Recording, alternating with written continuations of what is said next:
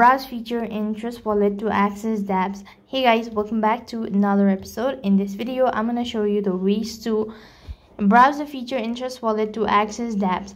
So for that case, you have to first of all go and log in into your Trust Wallet account and then type in your passcode.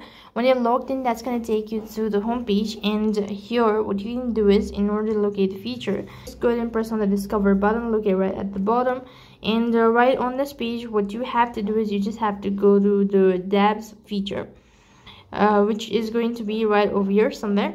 So when you actually go and locate the following feature, then you could go ahead and select connect and then choose Trust Wallet. Then follow the transaction promote to connect your wallet, and once connected, start using your dApps app.